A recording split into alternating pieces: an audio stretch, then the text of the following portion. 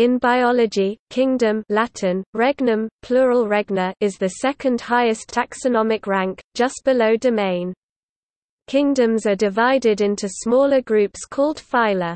Traditionally, some textbooks from the United States used a system of 6 kingdoms: Animalia, Plantae, Fungi, Protista, Archaea, Archaebacteria, and Bacteria, Eubacteria, while textbooks in countries like Great Britain, India, Greece, Australia, Latin America and other countries used 5 kingdoms: Animalia, Plantae, Fungi, Protista and Monera.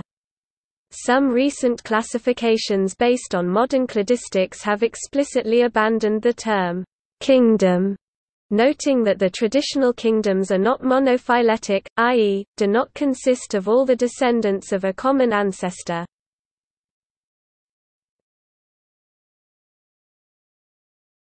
Topic: Definition and associated terms. When Carl Linnaeus introduced the rank-based system of nomenclature into biology in 1735, the highest rank was given the name, kingdom, and was followed by 4 other main or principal ranks: class, order, genus and species. Later 2 further main ranks were introduced, making the sequence kingdom, phylum or division, class, order, family, genus and species. In 1990, the rank of domain was introduced above kingdom. Prefixes can be added to subkingdom, subregnum, and infrakingdom, also known as infraregnum, are the 2 ranks immediately below kingdom. Superkingdom may be considered as an equivalent of domain or empire, or as an independent rank between kingdom and domain or subdomain. In some classification systems the additional rank branch Latin, ramus can be inserted between subkingdom and infrakingdom, e.g., protostomia and deuterostomia in the classification of Cavalier-Smith.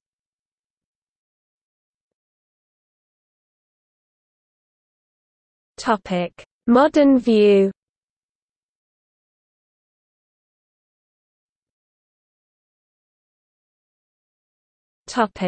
The 3 domains of life. From around the mid-1970s onwards, there was an increasing emphasis on comparisons of genes at the molecular level, initially ribosomal RNA genes, as the primary factor in classification. Genetic similarity was stressed over outward appearances and behavior. Taxonomic ranks, including kingdoms, were to be groups of organisms with a common ancestor, whether monophyletic, all descendants of a common ancestor, or paraphyletic, only some descendants of a common ancestor. Based on such RNA studies, Carl Woese thought life could be divided into 3 large divisions and referred to them as the 3 primary kingdom model or Urkingdom model. In 1990, the name, domain, was proposed for the highest rank. This term represents a synonym for the category of dominion Lat. Dominium, introduced by Moore in 1974. Unlike Moore, Woese al. 1990 did not suggest a Latin term for this category, which represents a further argument supporting the accurately introduced term dominion. Woese divided the prokaryotes, previously classified as the kingdom Monera, into 2 groups, called Eubacteria and Archaebacteria, stressing that there was as much genetic difference between these 2 groups as between either of them and all eukaryotes. According to genetic data, although eukaryote groups such as plants, fungi, and animals may look different, they are more closely related to each other than they are to either the Eubacteria or Archaea. It was also found that the eukaryotes are more closely related to the Archaea than they are to the Eubacteria. Although the primacy of the Eubacteria-Archaea divide has been questioned, it has been upheld by subsequent research. There is no consensus on how many kingdoms exist in the classification scheme proposed by Woese.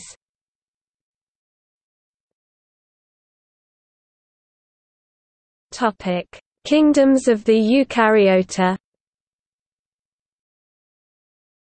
In 2004, a review article by Simpson and Roger noted that the Protista were a grab bag for all eukaryotes that are not animals, plants or fungi.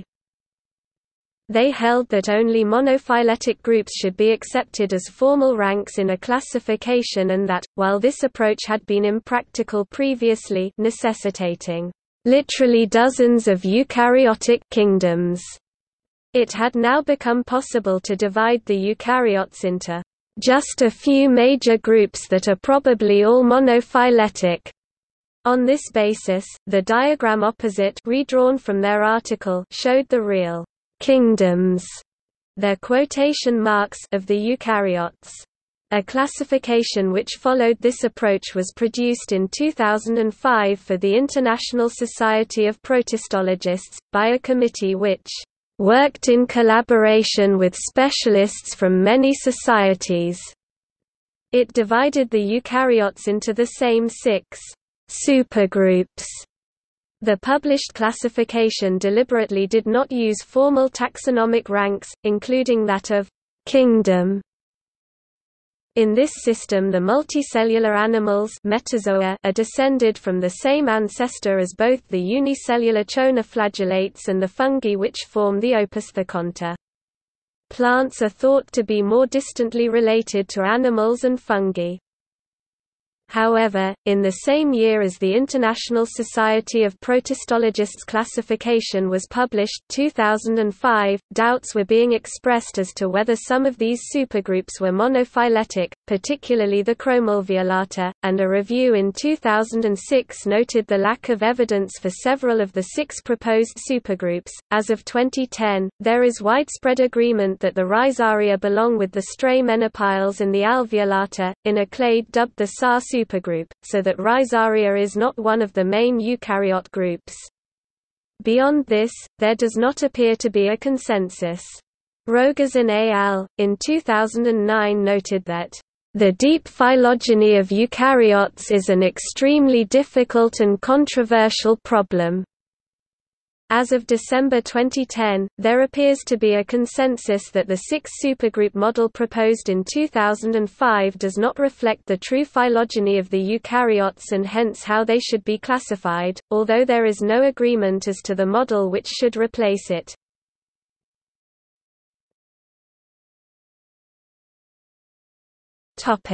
Historical development.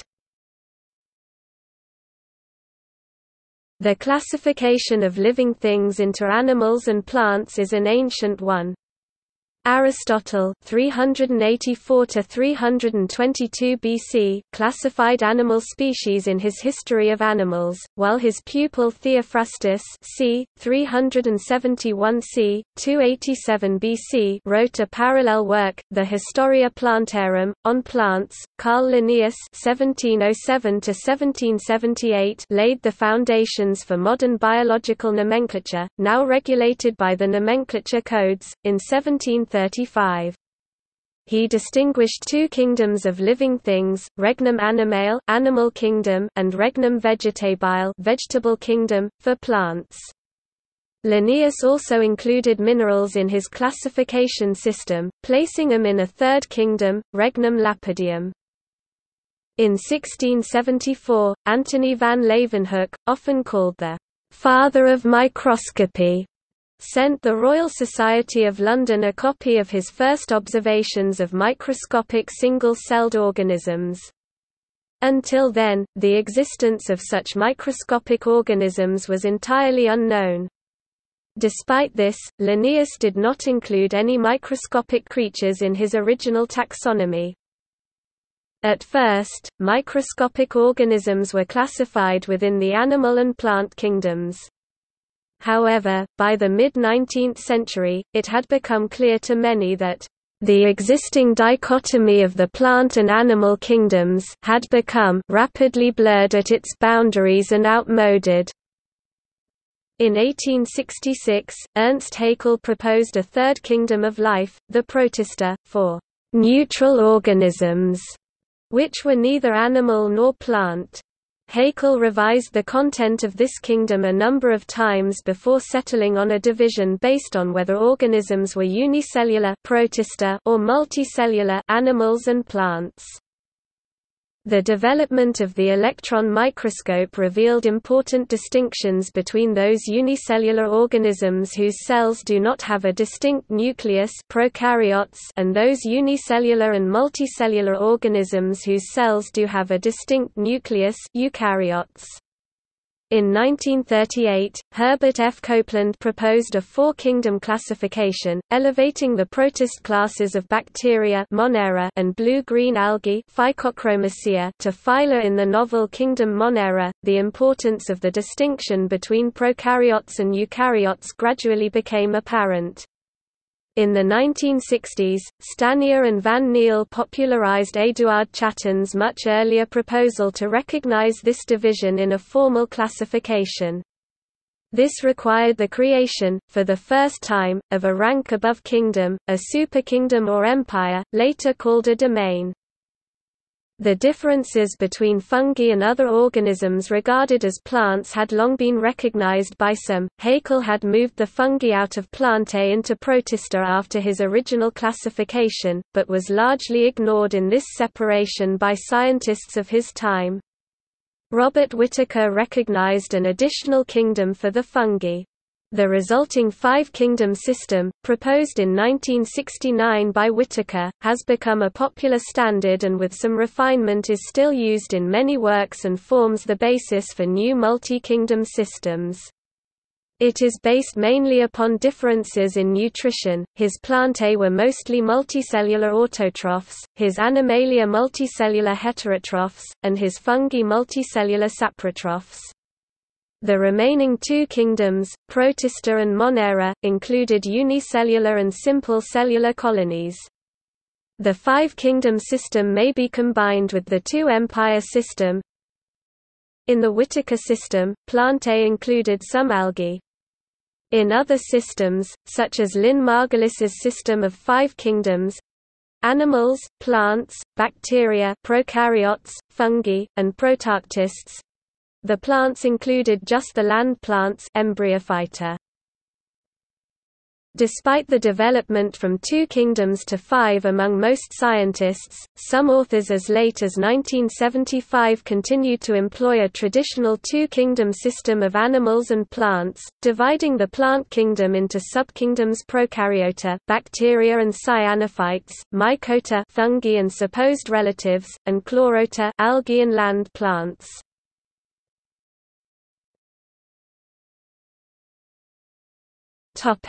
Cavalier-Smith systems.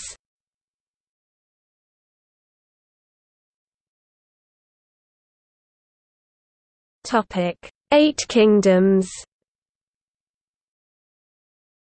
Thomas Cavalier-Smith thought at first, as was almost the consensus at that time, that the difference between eubacteria and archaebacteria was so great, particularly considering the genetic distance of ribosomal genes, that they needed to be separated into two different kingdoms, hence splitting the empire bacteria into two kingdoms.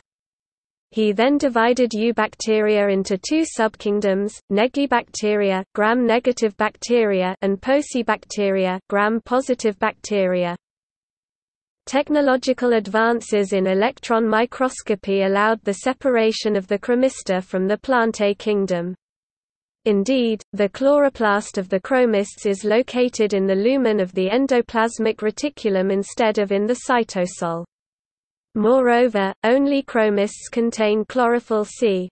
Since then, many non-photosynthetic phyla of protists, thought to have secondarily lost their chloroplasts, were integrated into the kingdom Chromista. Finally, some protists lacking mitochondria were discovered. As mitochondria were known to be the result of the endosymbiosis of a proteobacterium, it was thought that these amitochondriate eukaryotes were primitively so, marking an important step in eukaryogenesis. As a result, these amitochondriate protists were separated from the protist kingdom, giving rise to the, at the same time, superkingdom and kingdom Archezoa. This was known as the Archezoa hypothesis. This superkingdom was opposed to the metakaryota superkingdom, grouping together the five other eukaryotic kingdoms: Animalia, Protozoa, Fungi, Plantae and Chromista.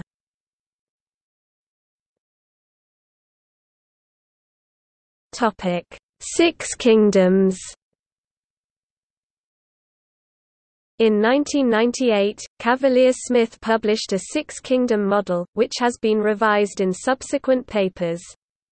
The version published in 2009 is shown below.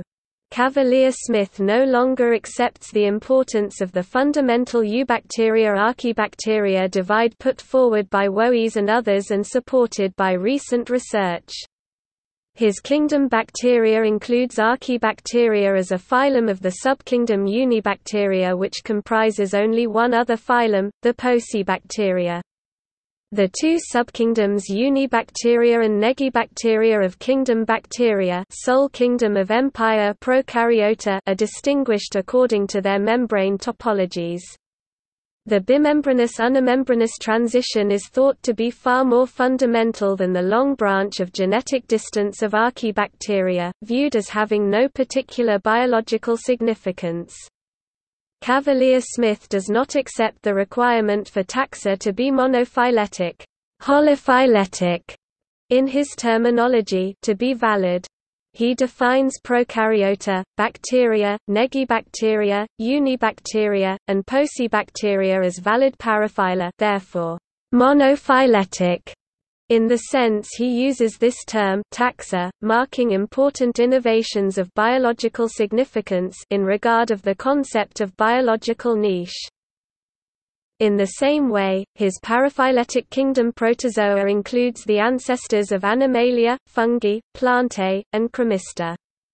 The advances of phylogenetic studies allowed Cavalier-Smith to realize that all the phyla thought to be archezoans, i.e. primitively amitochondriate eukaryotes, had in fact secondarily lost their mitochondria, typically by transforming them into new organelles, hydrogenosomes.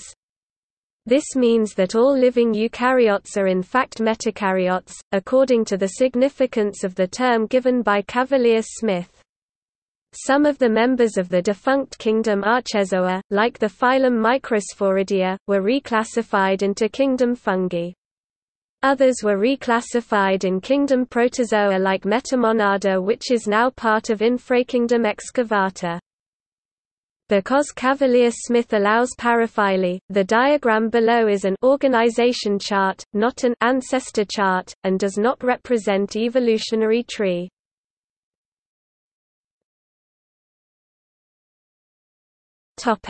Seven kingdoms.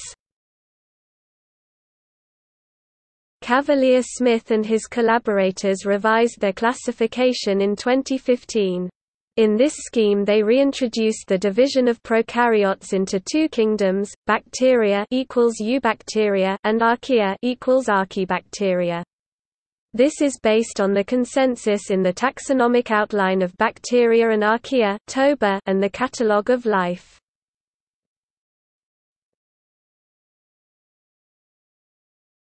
Topic: Summary. A summary of the different kinds of proposed classification schemes presented in this article is summarized in the table below. The kingdom-level classification of life is still widely employed as a useful way of grouping organisms, notwithstanding some problems with this approach. Kingdoms such as bacteria represent grades rather than clades, and so are rejected by phylogenetic classification systems. The most recent research does not support the classification of the eukaryotes into any of the standard systems. As of April 2010, no set of kingdoms is sufficiently supported by research to attain widespread acceptance.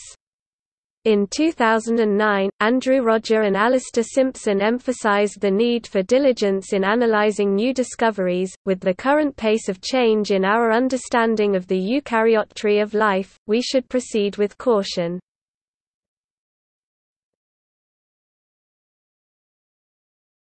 Topic: Viruses.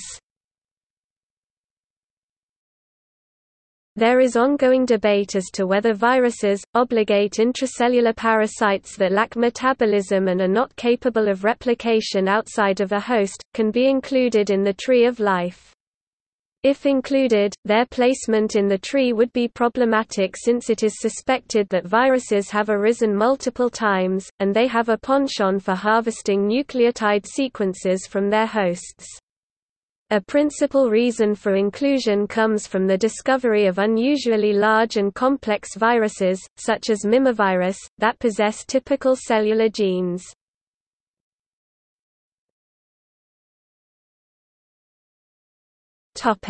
See also: Cladistics, Systematics. Notes